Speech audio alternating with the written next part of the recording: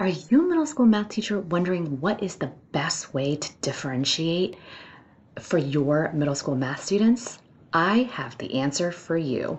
If we don't already know each other, my name is Kathy Martin and I'm the creator of the Pre-Algebra Teachers Middle School Math Membership. We are your one-stop shop for everything you need to teach middle school math. Let's talk differentiation. What is the best way? Have you thought about it? Want to know what it is? The answer simply is task cards.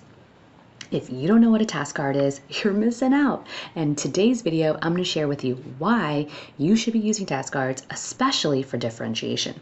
Task cards are little mini task cards that you can use for every single math concept that you teach. The best, my personal most favorite way to use task cards is stations.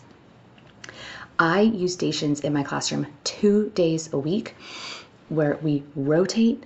Students will use task cards, not at every station, but at least one station where we are working on prior concepts usually. I have a station where I am helping students in small groups, and then usually I have a digital station. If you want to learn more how to set up stations in your classroom effectively and in a way where it's easy, realistic, and you get it correct right off the bat, because it took me a long time to really make my stations work in my class. Click the link in the description box below where you can sign up for free training. I show you everything, how to set it up. I use a ton of images, visuals, so you can see exactly what it looks like. You can see exactly what resources I use. It's totally free. It's amazing. And it's something I worked really hard to put together because stations was so difficult for me. So anyway, task cards, using them in stations is my number one effective way to differentiate. Okay. Number two, you can take your set of task cards and color code them so that you can kind of create an easy, medium, difficult level without making it super obvious. Or if I want the, easy level to have a circle on the corner, maybe my medium is a triangle, and then my most difficult level is a square.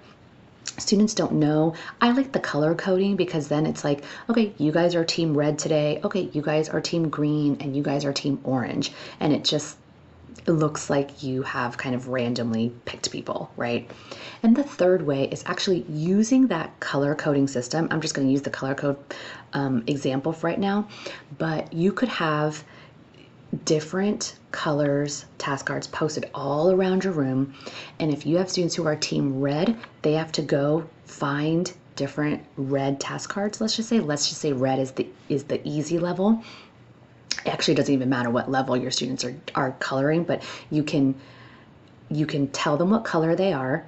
They have to go find those colors around the classroom, work on the first. I usually pick 5. So I tell them, if you've gotten the first 5 of your color correct, then you can go and pick whatever color you want for your next 5. So they can either choose up or down depending on where they're at.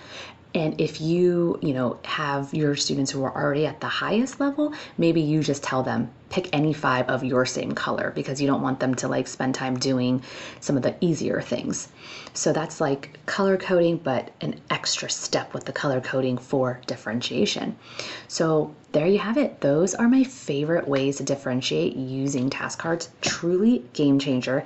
If you want to access more task cards, if you want to access task cards for every single math concept in your middle school math class, whether you teach 6th, 7th, 8th grade, or Algebra 1, come join me inside the Pre-Algebra Teachers Math Membership, where we have task cards for every single math concept that you need to teach. So I hope you found this video helpful, and I'll see you next time.